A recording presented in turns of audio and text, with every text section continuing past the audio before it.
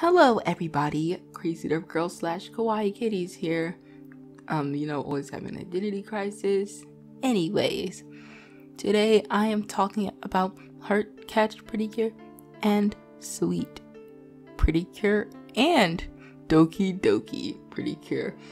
I just realized I was talking about 3 because my brain was mainly going to, I think it was Sweet and Doki, and then it was going to only Heartcatch and Doki, and it always exclude one, so it looks like we're talking about 3 Precure series that I had Speedpaints for on the YouTube channel, but I never made a commentary or anything. I thought about them.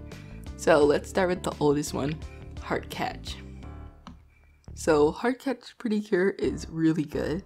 I have a debate on either if Doki or Heartcatch are the best seasons. Maybe even Hugato I could put into that fight, but I'm not talking about Hugato right now. So Heartcatch Precure is about Tsubomi and how she becomes a Precure, and then we start going on to more cures. So Tsubomi is a quiet, shy girl who when she was a kid, I'm pretty sure I'm not 100% sure because I haven't watched the show in a year, but during her childhood, she had to go with her grandma a lot, because her parents had to work, I'm pretty sure. I'm not 100% sure, it's been a moment. So she's really shy, and it kind of it's a fear for her. Yeah. And then whenever she becomes a Cure Blossom with her fairy I cannot remember the name of,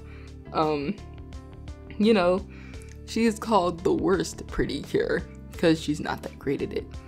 As she doesn't defeat the villain the first time, but then as you go on throughout the season, she just becomes a stronger and stronger character. Now I'm going on to Cure Marine, or I had another brain fart. Erica. I remember that off of my head. I don't know, I'm just being janky. So Erica is a super playful blue Cure. I think she's our first extremely super playful blue Cure. You could kind of count Cure Berry in the aspect that she's not as typically blue as it gets today, but Erica is really different. So Erica is super fashiony. She loves fashion. But as well, she has anxiety because of her sister and how she really wants to be like her. And it's really interesting. And as well, she doesn't really know how to control her emotions, or not. I mean, she doesn't know her boundaries a lot of times. So she kind of has to learn how boundaries work, and how she just can't say certain things at a certain time all the time. Yeah, it's pretty interesting. I think Erica's pretty nice, but she gets a little overbearing after a while. I will admit she started to get on my nerves. Also, Tsubomi did, after 23 episodes of them just saying the same catchphrases, I just started getting tired of it because of the bad filler. But now on to our next character. Now I'm going to be talking about Yuri, or Cure Moonlight. So she's actually the 4th Cure, but the reason I'm talking, about her is because she's actually kind of vital, even towards the start of the series, because at first we don't know who the Cure is in Tsubomi's dream, which ends up having Erica, and then here's Sunshine, all that stuff. But yeah, she's basically was the only, back in the past, was originally the only Precure for her generation, essentially. And her fairy got killed. It wasn't it wasn't funny at all. It was just really serious, and they did not try to make it funny. They actually took it seriously, which is great for this franchise. They did that back then. Just in today's standards, just look at Delicious Party when it comes to their fairies crying and dying. And they don't die, but anyways, yeah, and she had to deal with that loss. It was just upset for a large amount of the first portion, but also protected, you know, Tsubomi and Erika, and even Itsuki or Cure Sunshine, which I'm going to talk about in a minute. You know, whenever they were getting attacked by Dark Precure, who is a whole nother point I have to talk about because it's just really good. So, she's really awesome. She's like probably one of my, like, she is like top contender Cure. Like, she's in between Cures. Like, I have a few Cures that I just can't pick a favorite over, which is Cure Sunshine, Cure Moonlight, and maybe freaking, oh my god, Cure Etoile. I don't know how to say it. I love her. Maybe not Cure Etoile. I'm not sure. Maybe even Cure Lemaire. But like, she is like a top contender. We're real, like, I can't choose in between the two. Like, I love her. You just have to watch it for yourself when it comes to Cure Moonlight and how amazing she is and how cool of a character she is. She is an absolute boss. Now I'm going to be talking about Itsuki, or Cure Sunshine. So Cure Sunshine is the third Precure. You know, came before Cure Moonlight when it came to the lineup of joining the team, or just, you know, she was like before, you know, Cure Moonlight's powers were like undormant. You know, so I mean, not undormant, but came before Cure Moonlight's, my bad, I'm right. So, she, really wasn't in the show, or really wasn't important until episode 23 when she joined, because her brother is sick, and, you know, she had to fight against him, and this battle became Cure Sunshine, and she actually has to, like, dress up as a dude for family reasons, but, yeah. Some people think that's like questionable. I can't blame anybody. Personally, I just love her attacks and stuff. I want that shiny tambourine, and like how cool she is in general. She's so freaking awesome. That's also why she's a top contender, because she's so awesome and it's so cool, and she actually gets the business. Because like for the first half of the series, like, I swear Tsubomi and Erika were just like the 23 episodes, it was just so boring, because they wouldn't even try to, like, you know, purify the villains. They would just attack them. I mean, attack the whatever, I think they were called, like, yeah, fix the heart flowery things. Yeah, that's all they did. But yeah, now we're gonna move on to another important character, which is the grandma of Tsubomi. So her grandma was actually a past Precure called Cure Flower. She also has a fairy named Kobe-sama. You know, and she ends up coming at some point in this show, and it's really cool, you know, big boss guy, you know. But it really represents Heartcatch, Precure, and like past generation things like that. So it's really interesting. Now we're gonna go on to Cure, or not Cure, but we're gonna go into Dark Precure. So Dark Precure was created by Cure Moonlight's dad, because a bunch of stuff happened, and then like he needed to craft another daughter. So it was really interesting whenever Cure Moonlight found out that Dark Precure was her sister. Yeah, and just a lot of emotional things happening there, because she was super evil, you know, until like things started going down, with the help of Tsubomi, because she's a Precure, I guess, you know. They fixed it. Yeah, the animation is also really good for this season. The big bad was okay, pretty strong, you know. A lot of the episodes are really good, but I would definitely like use a filler list on this show if they had one. Like, there's just way too much, like way too many pointless episodes in this season, and I don't really see a lot of people saying that. The only other person I've heard like saying there are like way too many filler episodes is Ace and Zone, because the filler just starts getting really, really bad. Like, just god-awful filler that you just don't want to watch ever again. So now I'm going to be wait. So Heartcatch Precure is really good. You should really watch it. Now we are going on to Sweet Precure. So Sweet Precure is a fun season to watch. It is not the best season, but it is a really fun season to watch. So we start off with our main character, pink lead, Hibiki. So Hibiki, you know, is Cure Melody. But she cannot change the Cure Melody herself. So we need Cure Rhythm, who is Kanade. And Kanade and Hibiki really don't like each other at the start of the show because of a dumb conflict, actually. So, you know, after not meeting once for some reason, I don't know, but, you know, they end up kind of having to, you know, go through that, sort of, kind of. They really don't get along for, like, the long first half of the series, but, you know, they change into Precure together because they just can't do it alone.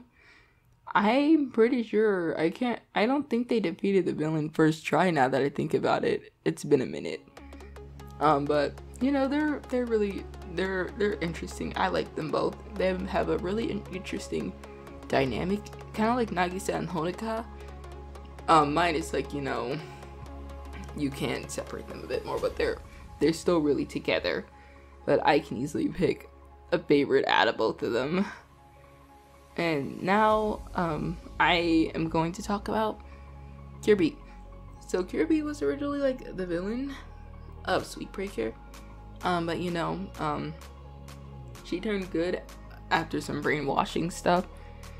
You know, Kirby, I really like her. She's so awesome with the guitar. She was actually a cat. You know, a cat before she became human. Essentially, really, she had this bracelet thing necklace that let her become human, and she would try to get these fairy tone things from Hibiki and Kanade with their dumb, adorable cat fairy thing, Hummy. I love Hummy, you're so adorable. Mine is, you're so stupid and I hate you. So, I just love Hummy and for how cute Hummy looks, but that's really it, because Hummy is so stupid. Anyways, like, you know, she would always like trick Hummy because they used to be close friends way back in their kingdom when they were very young, before, you know, before Kirby got jealous. Yeah. So she essentially became good after realizing the error of her ways. So Erin, yeah, that's her name. I keep forgetting her name. Like, I'm pretty sure she gets called like multiple things by the show, so I have a really hard time just, you know, calling her the proper thing. Now we're gonna go on to my favorite cure of this season, Cure Beat. That just sounded like meat, didn't it? Cure Beat. So Cure Beat is actually an 11-year-old child, and she doesn't appear in the show at first as her Precure parents. She appears as this masked figure thing, and it's really cool because everybody's like, who is Cure Muse? And people start blaming Ellen. Oh wait, I'm stupid. Yeah, because Cure beat Ellen. I'm pretty sure they mistake ours. Like, when it comes to English, like, yeah, Ellen. Yeah, not Eden. I thought that was off. It was because that's how they say it in that's how they say it in, like, Japanese. But they confuse her for whenever she's a villain, and it's just a whole ton of things, and it gets really interesting until you find out, like, they kind of borrow from Heartcatch on this aspect that one of the villains are the dad or whatever, and it's a big deal. And we kind of find that out that the head honcho, that isn't really the head honcho, is actually her dad. Got brainwashed, which was really interesting to see. Her powers are so freaking cool, and she's such a, oh my god, she's so cool. Like, oh my god, she's only 11 and she's already making moves. Like, when I tell you this girl is so awesome. Some people don't like her, but I just don't understand. It makes no sense to me how you cannot like Cure Muse. Cure Muse is just way too freaking awesome for everybody. I'm gonna be completely honest. And she's smart. Yeah, in general, Cure Muse is just way too freaking awesome for her own good. Now I'm gonna talk about the 3 villain guys. Oh my god, they are some of the most annoying villains in this freaking franchise. I forgot to mention that I thought that the Heartcatch Precure villains were meh. I didn't really care about them. I can barely remember squat about them. But oh my god, these are like some of the most annoying villains, maybe even the most freaking annoying villains, the trio at least, because like, yeah, and their designs, the villain designs, and like the Kiramuse's mom who's a queen, because Kiramuse is a princess, I forgot to mention that. All of their designs are so bad, like pretty much any design for like not main characters in this season are just atrocious. Like, I can't explain how bad they are. There were also kind of a lot of like, things left out of this season. I didn't really notice it because I was having too much fun with this season because I've always like really wanted to watch it, and I love the Cure's designs, not the villains, the Cure's. So because of I'm pretty sure like 2011, let me look it up.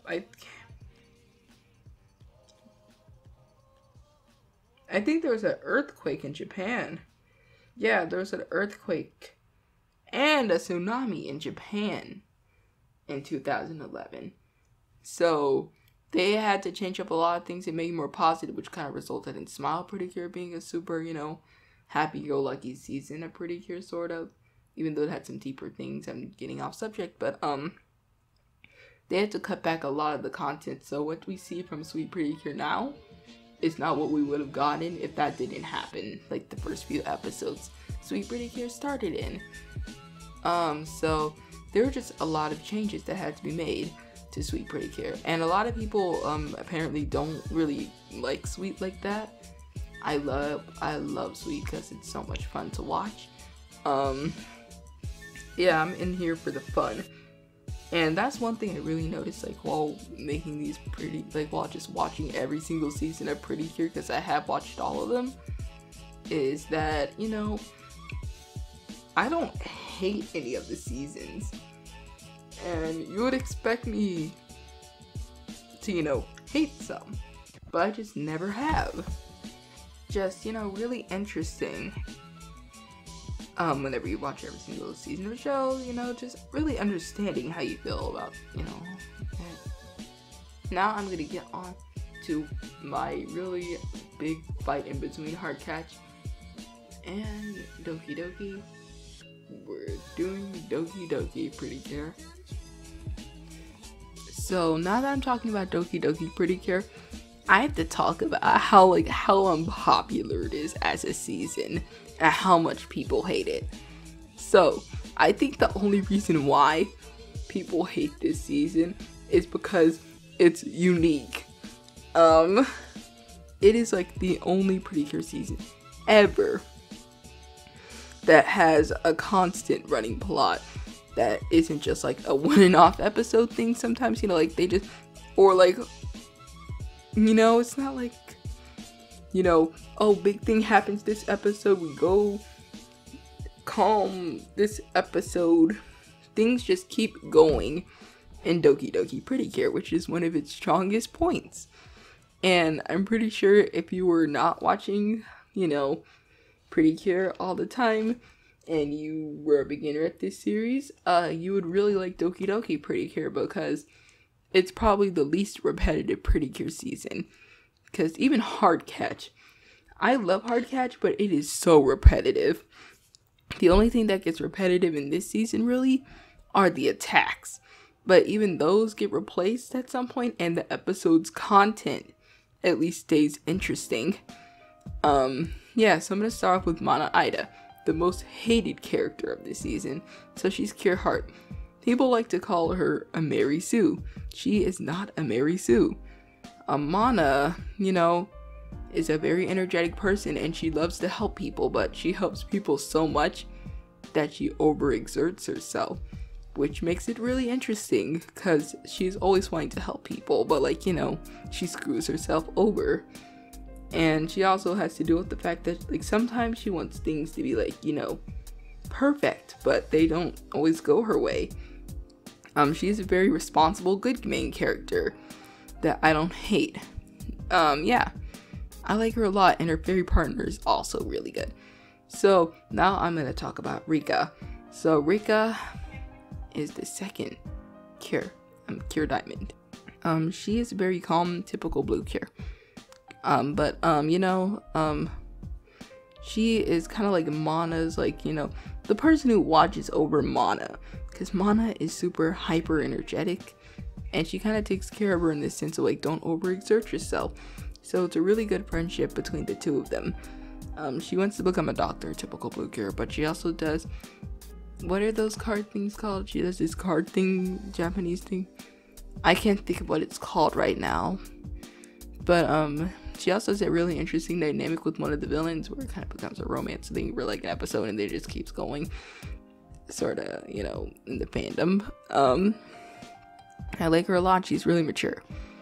Okay, so now we're gonna talk about Cure Rosetta. So Cure Rosetta / Alice, you know. Alice is a rich girl. She's the Batman Cure of the group. Yeah, she gets, like, probably, like, the least development, when it comes to, you know, her being a Cure. But, she is just funny and just a great person to be there. She's super sweet and nice, but, like, the fact that she's rich and has a butler, and, like, she can literally can do anything she wants. Heck, even all the events that start the show happen at her freaking, like, at her building, like, her buildings she owns. So it's really, it's really great. I love her. And she's, like, a really cool shielding Cure. She has to be the best Cure when it comes to shielding, because literally, she split her shield in half. That's how freaking cool she is compared to a lot of other shield Cures. Now we're gonna talk about, you know, the super important Cure Sword. So, Cure Sword is the probably, like, super important character. So she actually starts the show, because she's getting attacked, her kingdom's getting attacked, and then, you know, she has to deal with the fact that her princess is gone, and she has to cope with it. So she starts to sing as a way to find her princess. But, you know, after she makes friends with Mana, after, like, a ton of things where Mana, like, where she doesn't understand Mana at first and doesn't get along with her, you know, their friendship kicks off with every single character. Rika, Alice, you know, it starts to work out. So the girls essentially, you know, form a bond, and they go and do things together to look for the queen, and, you know, they help each other out, like fighting villains and stuff. And as things keep going on, things just keep getting better. So she's really serious. She's super serious and just starts to loosen up at the, like, you know, end of the show. And she also, like, causes a lot of events to happen or to trigger. So it's really good that she's a catalyst when it comes to being a main character, sort of. So, yeah. Now I'm going to talk about Cure Ace or Aguri. So, Cure Ace, Aguri, you know, she's, like, one of the most controversial characters when it comes to this show. she's actually another reason why people hate the show, is because of the way she burst in. Because we had this other character named Regina, and she was getting, you know, villain to cure treatment, kind of like Ellen from Sweet Pretty Cure, like I just talked about a minute ago. So she's really, like, she was really strict when it came to, like, every single character, and like, people didn't like that. She even took Cure Heart's thing that I think Lovely's, something like that, I think that's what it was called, and took it so she couldn't become a Pretty Cure. And she was like really strict, but then as you get to know her, you find out that she was a baby born. You know, like, she's basically the good side of the queen, and she, you know, was found by this old lady, you know, who took her in, and she just wanted to be the best person, you know, she could be, because she just wanted everybody to be the best, you know. And she eventually relaxes and starts to care about the girls and becomes not as much of, like, not as rude, and really starts to care for her team. Yeah, and she's super important. Yeah. And now I'm gonna talk about Regina. So Regina, I just talked about her a minute ago, how people were mad about how she didn't become a mid-season cure. So essentially, Regina met Mana at first, and she wanted to be besties with her, and ended up affecting the rest of the friend group, where everybody was like, hey, you know, you can't do that and you can't stop it. And then, like, you know, Kinzaki just could not agree with it. Cure Sword Kinzaki could not agree with it, and she was like, hey, I'm not gonna be friends with this girl because she's evil. And they have to go through all that stuff, and everybody kind of becomes friends. Then towards the end of the show, Kinzaki ends up being like, hey, you know what, I understand this girl more now. So she tried singing a song to get her into her heart, which was a really good episode, by the way, and it sort of works. And yeah, she's super important to the plot because she's the bad half of the queen, or not necessarily the bad half of the queen, I guess. She's the selfish part of the queen, as Augury is the selfless part of the queen. And you know what ends up happening? Because the queen splits herself apart, they have to make a merch toy, and that creates I Love. Essentially, I-chan is a baby that hatched out of an egg from the night guy, who also came from the kingdom, who was also the queen's wife. Or was it princess? Why am I calling her a queen? The princess's wife. I mean, not wife, fiance. I mean, yeah, they're fiance with each other. And, you know, they don't know that at first, but then things kind of happen, you know? So, they end up, you know, getting her and have to take care of this kid thing. And there's a whole arc about it, in the middle, I mean, not the middle, the end of the show. So, yeah. Now I'm going to talk about the villains. So, we have our big bad, you know, the princess's dad, because he was being selfish, you know.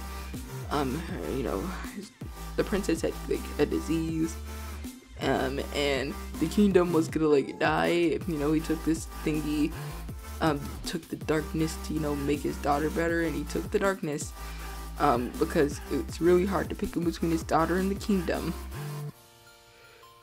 So basically the whole kingdom gets screwed over.